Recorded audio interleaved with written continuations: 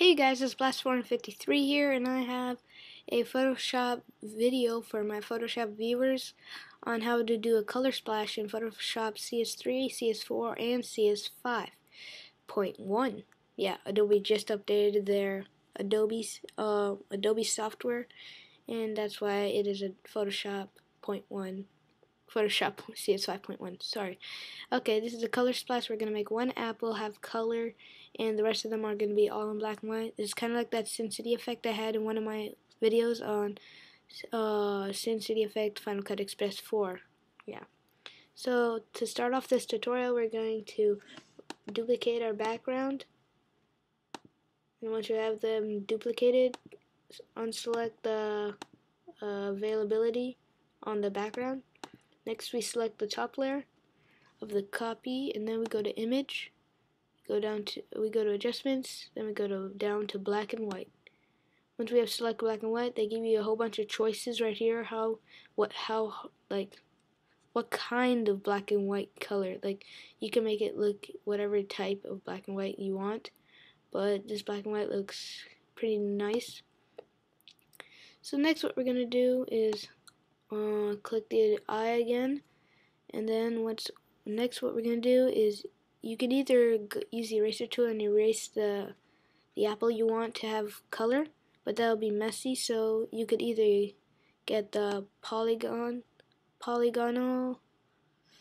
lasso tool, or use the eraser. So you just find it right in there, and after that you just start, doing your work. So next, all you gotta do is just go around the full apple to make it look good. I'm gonna skip this part so you guys don't have to wait and see me go throughout this whole thing. So once I have finished this, I have just finished this right about now. So once you guys are done doing this, you are then going to grab the eraser tool right here, and then basically just start erasing the whole entire apple. So bam, right there, you got a nice looking apple. And yeah, it looks pretty perfect actually. It's not really overall perfect because you can see right there I got half of that apple.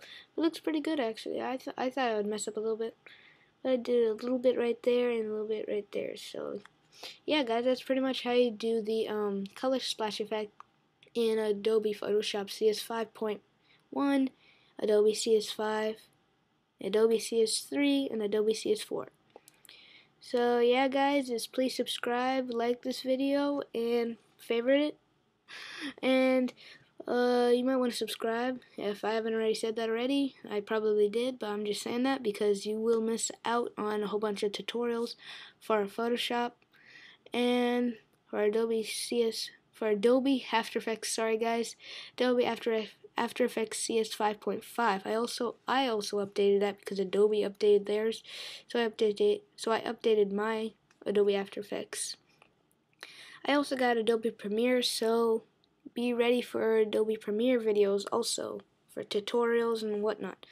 Please hit the subscribe button. Okay, see you guys next video. Peace.